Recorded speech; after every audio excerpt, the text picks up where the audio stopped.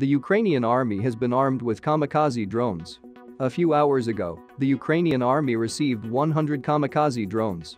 We are talking about Switchblade drones in two main variants, Switchblade 300 and Switchblade 600, deliveries of which were previously announced in the USA.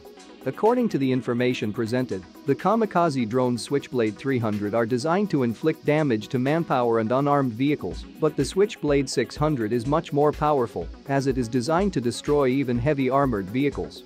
It is noteworthy that according to a number of sources, some of the kamikaze drones are planned to be sent to Kharkiv. However, at the moment there are a number of questions as to how the AFU plans to implement such a thing. Among other things, experts pay attention to the fact that the AFU has no experience in handling Switchblade kamikaze drones.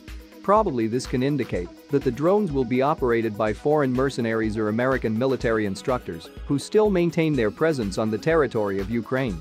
It is known that along with the Switchblade drones, 800-man portable air defense system Stinger were also handed over to the Ukrainian armed forces.